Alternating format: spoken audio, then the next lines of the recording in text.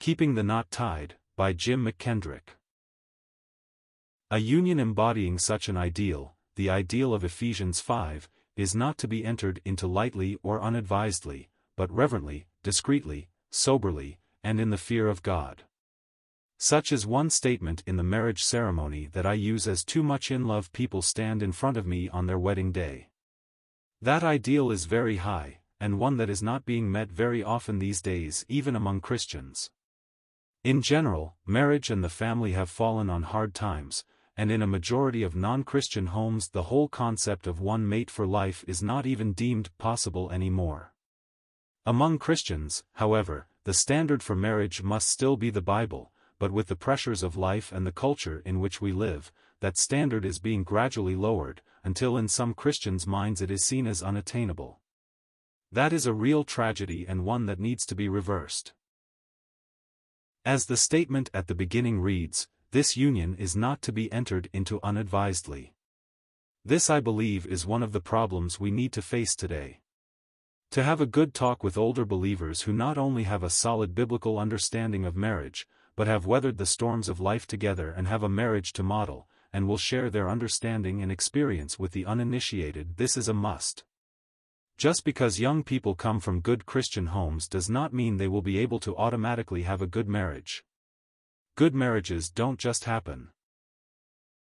There are 3 books I would like to suggest as must-reading for any couple contemplating marriage, by any couple contemplating helping young people in the marriage relationship, and by any couple whose marriage relationship is not all that it should be.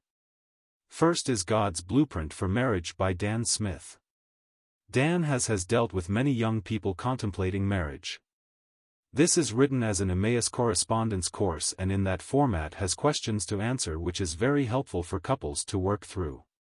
Biblically based, covering all aspects of marriage, such as has its foundation in creation, the roles of husband and wife, relationships outside of the home, parenting, and other aspects of home life are all handled well and biblically in this book.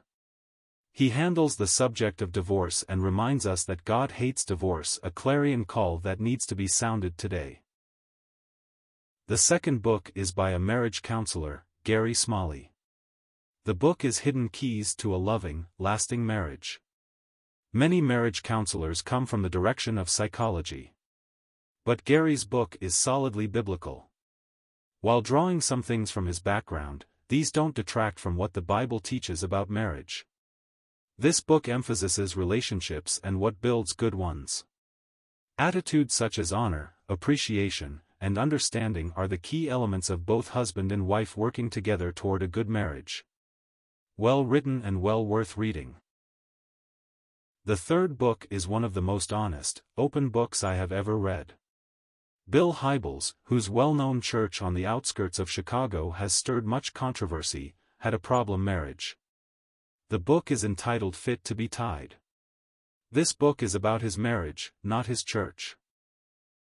The first 2 chapters are worth the price of the book. The first chapter explodes the myth that marriage will be the answer to all of life's problems. Being single is not the worst thing that can happen in life, a wrong marriage may be. In the second chapter, he advises that spiritual compatibility is necessary. That means more that both parties in the marriage are saved. His workaholic lifestyle, in the Lord's work, and many other factors openly and honestly shared, make this book well worth reading. Most marriages could be helped by putting the principles discussed in this book in practice.